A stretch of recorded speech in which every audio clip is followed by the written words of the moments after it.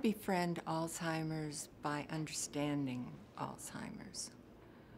I befriend it by not becoming frustrated with the things that happen, because I understand now that they're natural occurrences. If I didn't understand Alzheimer's and I didn't understand the way it worked and I didn't understand what was happening in my brain, I would be angry a lot. I would be frustrated a lot. By learning more about it, it's become part of me.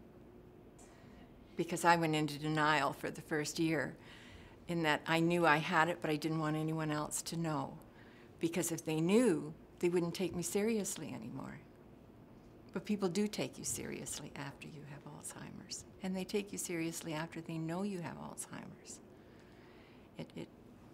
It's the shame that I think helped the anger, that made it so strong, the outrage that this would happen to me.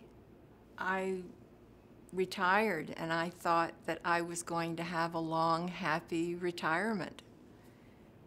And that's where my anger came from, because I thought it was going to be taken away from me, but it hasn't been taken away from me, because I'm still going on, I'm still enjoying.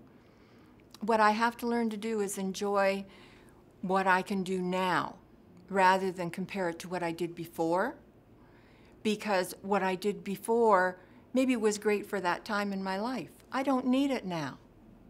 I'm retired. My days are mine to do what I want to do with them.